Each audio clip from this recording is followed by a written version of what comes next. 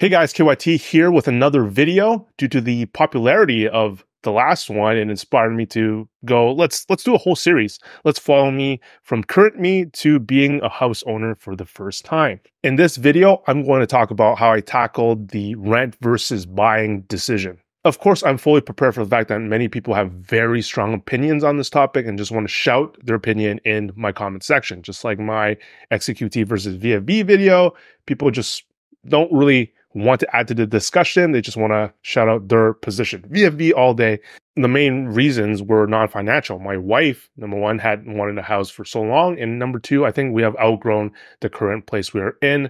I'm looking for a forever home for my kid to be able to have a bigger space to play in. And we're starting to get into play dates, having her meet with different kids of the similar age, and having a bigger area for both of them to be able to play around and run around is more optimal. And we're getting to the point where she is going to enter pre-kindergarten soon. So having a set place has some non-financial value to me. And speaking of forever home, I had the pleasure of being able to talk with Ben Felix in private on housing a number of times, and his approach remains the same. He thinks one of the more optimal approaches is to rent until you're able to buy a forever home due to the high transaction costs versus this concept of starting with a starter and then slowly moving up into your dream home. He'd rather rent all the way through that process, that whole starter and multiple home process. He'd rather just rent the whole way, and that way you just have to pay the transaction costs once you get into your forever home. That's the approach I've chosen to do, but that doesn't mean I'm closed-minded to eventually upgrading as well. I'm not closing the doors on that, but that's just the general approach that I'm taking. Now let's get down to rent versus buy. I honestly have to say 95 to 99% of people I've talked to in my inner surroundings, whether it be my in-laws, my relatives, some of my close friends, they really think renting is bad. I've heard this so many times. Rent is an unrecoverable cost and you're just making the landlords richer. First of all, it really doesn't matter that the landlords are getting that money. I think that's really used to frame rent in a bad way for no reason, because all that matters is that your net worth, your whole net worth, what happens when you're renting and what happens to that when you're buying.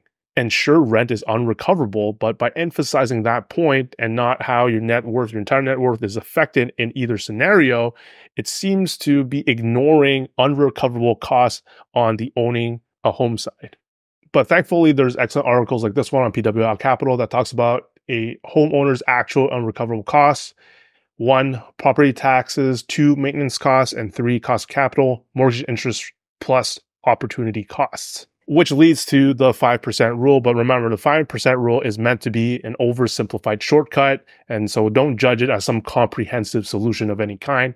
And the 5% rule is arrived at using reasonable percentages, estimates for these 3 components. I'll provide a link to this article in the description below, but basically uses 1% of the property's value as its estimate for property taxes, 1% for maintenance costs, and 3% for cost of capital.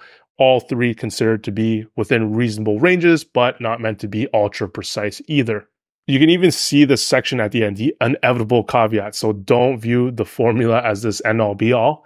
But again, it's a shortcut. So here I'm going to read this section here. Take the value of the home you're considering, multiply it by 5%, and divide it by 12 months. If you can rent for less than that, renting may be a sensible financial decision. For example, you could estimate about $2,500 in annual unrecoverable costs for a $500,000 home, or $2,083 per month.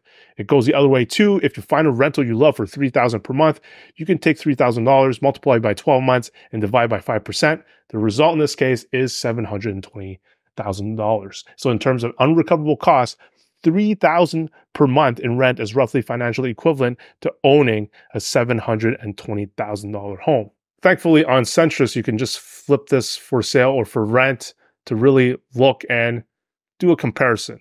Now, I'm not going to use this formula to decide whether to buy or rent. My wife was never going to accept us renting a big home. It's just not going to happen.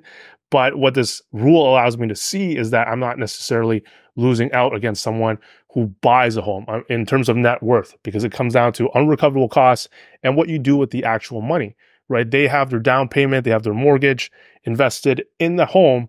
I have mine in XEQT. It's not necessarily true that they're going to come out way ahead compared to me. And while understanding real estate is easier to understand, especially for my in-laws and probably my parents, and it's done really well, we can check out something like this RBC article, very recent, 2021, that compares the Canadian stock market with real estate from different popular cities. And it's based on an initial $300,000 investment with no leverage over the last 25 years. And it's pretty comparable with the S&P TSX Composite Total Return Index coming up on top with 8%. And of course, this is XEQT without taking into account dividends, has been up 46.14% since inception, which is in 2019. So a huge run up as well. And that's why I feel a lot of people have a tunnel vision view about renting. It's not that simple.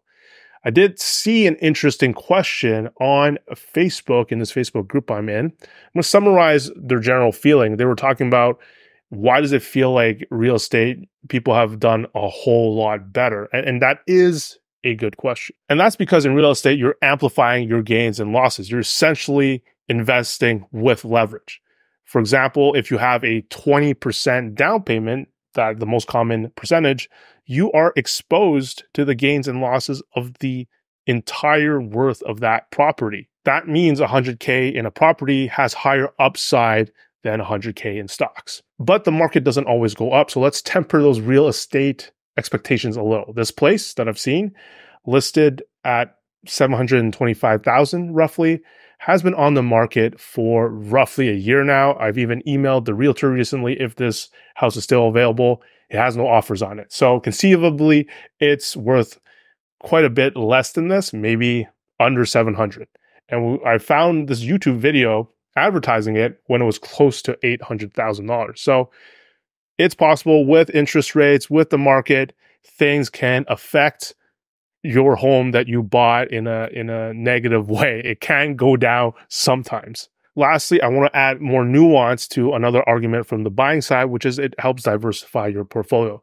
Yes, it does add an extra asset class. You now not only own stocks, you are now exposed to real estate. The problem with that is that most of us, as far as I know, with these crazy house prices, is that most of us would have to devote most of our net worth into that home. And that is a problem. We are now heavily exposed to this house that we bought in a specific location. Its performance is going to greatly impact our net worth in the future. So that is not great diversification, in my opinion. And it's important to point out that diversification benefits can often be overstated if both assets move in the same direction anyways, which is why correlation is such an important word when it comes to analyzing the benefits of holding different assets. So why does it seem like I'm defending renting a lot? Well, it's because most people I talk to vilify it to a certain degree that I just don't think makes any sense, respectfully. But of course, I am ultimately looking into buying, like I said, because of the non-financial benefits at the beginning of this video. And I think the 5% rule could be a good tool for a lot of you looking at trying to figure out when you should be making that leap. There is one huge benefit to buying, which is that it caps your housing price concerns. What I mean by that is that while Bitcoin can go astronomically high and you get FOMO, it going high and you not owning it will not affect you that greatly because it's not essential. But it is possible that if housing keeps going up like crazy, you might be seriously priced out. And with that, I'll see you in the next one. And hopefully by the next video, I'll be a house owner and we're going to talk about inspection, mortgages, and things like that more specifically. So see you in the next one.